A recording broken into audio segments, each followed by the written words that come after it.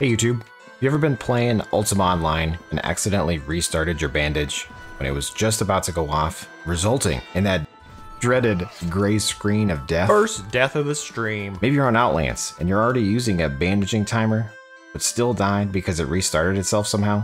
Well, today, I'm going to show you a few ways to prevent that override using a custom timer, which will help you stay alive. I'm going to be covering timers, system messages, and loops.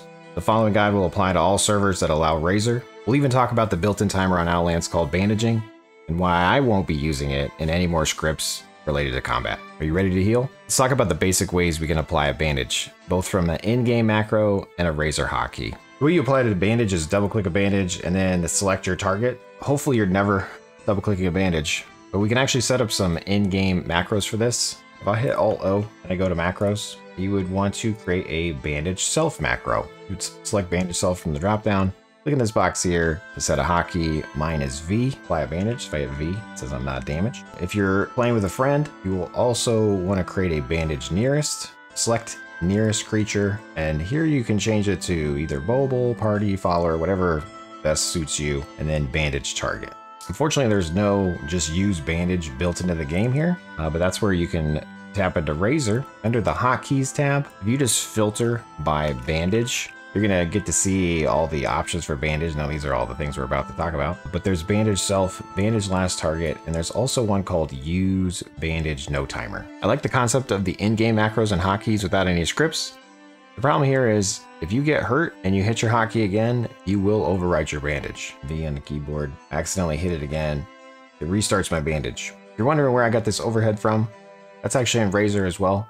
Get into Razor and you go to display counters and then bandage timer. You can choose to turn it on as an overhead or a system message and show everyone 1 second or not. We also have the in-game cooldown for bandage. That would be Alt-O cooldowns. You name it whatever you'd like. I name mine bandage. And the cooldown type is bandage timer. Okay, so let's see how we can fix the overriding with a script. If you're on Outlands, you've probably seen me use this built-in command called bandaging before. It's actually a timer. So we can say, if not bandaging, use a bandage. And this is great. However, if a world save happens or the client happens to lag, the timer will actually expire before your bandage goes off. And it can result in you reapplying your bandage too quickly before you get healed and get you killed. So I recommend not using this anymore. And whether you're going to play on Outlands or another server, we're going to create our own timer for handling bandages. In order to do that, we'll use set timer, give it a name and a value. Timers count upwards. So in this particular script, we should see it output 1000, which is 1 second. If we hit play on this again, we'll get 1 second again because we're constantly resetting the timer. So what we want to do is we actually only want to create the timer if it doesn't already exist. So now if I hit play, it's going to be over a second. Okay, cool. Now what, Jace? Well, we're going to use the timer to know when it's safe to apply a bandage. I have another basic example. Let's assume it takes 15 seconds max for a bandage to go off. We'll only want to apply a bandage if the timer is over that 15-second mark. Once we confirm we've applied a bandage, we can set the timer to 0. If I hit play here, who will use the bandage on? And if I hit play again, it said that we're doing it too soon. It will only apply again after the 15 seconds. You may notice that the timer starts back to 0, even though we might actually have not applied a bandage. Like for example, here we're full health. So let's only reset the timer to 0 if we successfully begin to apply a bandage. So in this example, we're only setting the timer if it needs to be set. We're going to hotkey bandage self, but we're going to actually wait 500 milliseconds and then only set the timer to 0 if we begin bandaging. So if I hit play here, it says, who will you want to use these bandage on? It's not being damaged, but we didn't have a system message here. Well, we'll get to that in a moment. I hit play. There we go. It did not start because we're full health. If I get hurt and play, it successfully started the bandage. If I hit play again, it says too soon. Still says too soon, even though we're done. You might have noticed that we're waiting 500 milliseconds here. We're going to use our trick of get label that we learned in our last video to wait the minimum required based on your ping. Now it's much more snappy. Okay, great. This only sets the timer when we successfully apply the bandage. Using this script will work as it is, and you can replace bandage self with bandage last target or use bandage no timer if you're hoping to heal someone and not override your bandage. But we can definitely make this better using system messages. Since it might not always take the full 15 seconds to heal, depending on your skill Dex, target, or the server, we can make this better and much more universal. We will want to look for system messages related to finishing a bandage, including any failures and successes, and set the timer at its max value. In most of my scripts, I would use clear sysmsg to make sure we clear out any messages and then do our action and look for the one that we want. If we don't clear them out, we can get a false positive from a previous action, just like we saw a little bit ago. The problem with this approach is we might be clearing other system messages that we would like to tap into later. If we call clear sysmsg here, this will never be hit. My new approach is to only clear out the one message we care about. When you check for a system message using if insysmsg, it will actually pop that message out of the system message queue. So here we're going to pop one out. We may pop another one out, but there still could be more. If you have multiple messages, you're going to need to clear them all. To do this, we can use a while loop. So while insysmsg begin, we're just going to clear them all. We do the same thing with finish. Okay, sweet. Let's make sure to update the timers now based on these messages and clear them both out. So if we begin, we want to have a timer of 0. And if we finish, we want to set it to the max of 15 seconds. Now that we understand how to clear and check for system messages, let's actually add a helper variable for the max time we think a bandage would ever take. I'm going to use a Band-Aid timer cooldown with 20 seconds as the default. We'll also want to default the timer to the max of 20 so that when we first hit play in the script, we're ready to apply an aid without waiting 20 seconds. Jace, it's never going to take 20 seconds to heal. What the hell are you thinking? The idea is to make sure that we don't accidentally override due to a world save, lag spike, or just bad luck. But don't worry.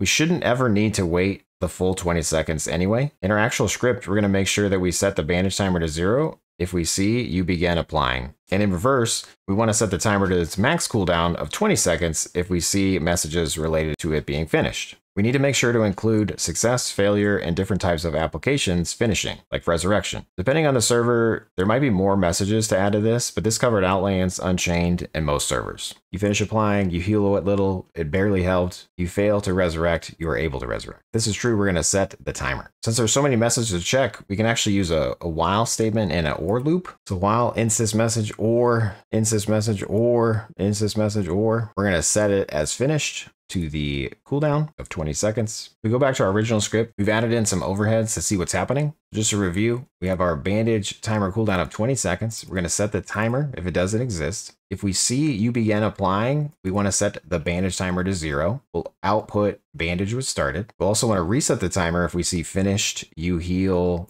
you res, etc. We're setting the timer to the max value. Now we're going to check to see, is the timer greater than or equal to the max time? If so, we can bandage. If we see we begin applying, set the timer to 0, or just let us know it didn't start, or if it's too soon. If I hit play here, did not start, did not start. I'm going to drink a poison potion and hit play. I'm going to hit play again. It says too soon.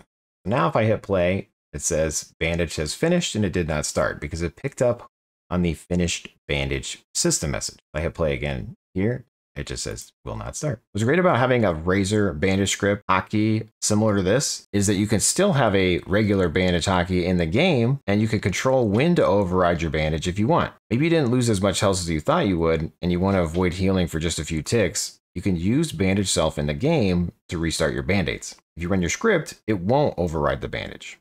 The control is back in your hands. I hit 2 on the keyboard here. I bound this to a hotkey now. It's 2. If I drink a potion and I hit 2, it's not overriding the bandage. However, if I hit V on my keyboard, it did override the bandage. Now, if I hit 2 again, it knows that we started the bandage. If I hit 2 again, it says the bandage is finished. Hit 2, 2, 2. It's saying I need to wait. Bandage finished. And remember, this system message is coming from our script. So it sees that we finished the bandage and it sets the timer appropriately. Let me know in the comments if you think this is awesome.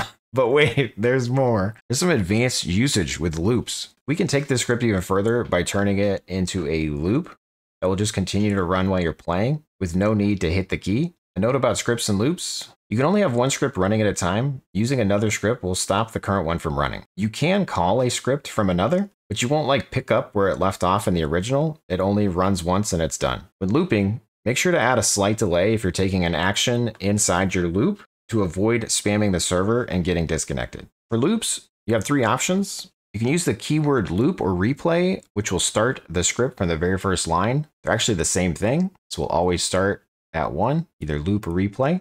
I'm playing the script here. It's always starting over. I like using while not dead because a lot of times we don't need to keep checking for certain logic. Like if a timer exists in every loop, So moving some of the logic that isn't required to the top of the script can help increase your overall speed of the script. Here we'll only see this once, and we'll only see this if we're applying. So if I hit play here, drink a poison, so we're gonna get hurt, applying, so it correctly picked that up. Hit it again, applying.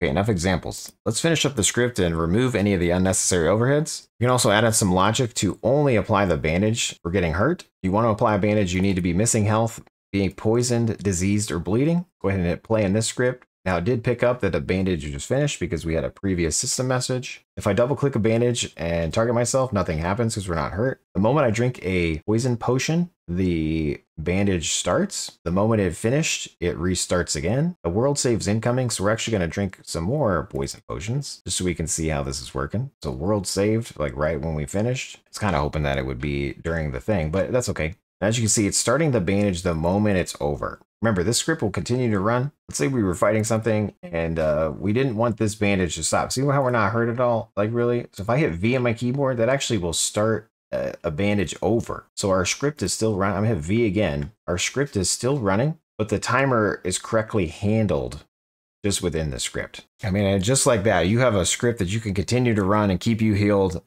without having to think about it. If you do want to think about it, though, you can reapply that bandage before it's finished, just using your bandage self hotkey that's in the game. If you made it this far, you might ask yourself, like, what about potions and buffs and attacking? Well, that's where uoragescripts.com comes in. At uoragescripts.com, you're going to find all sorts of scripts to look for.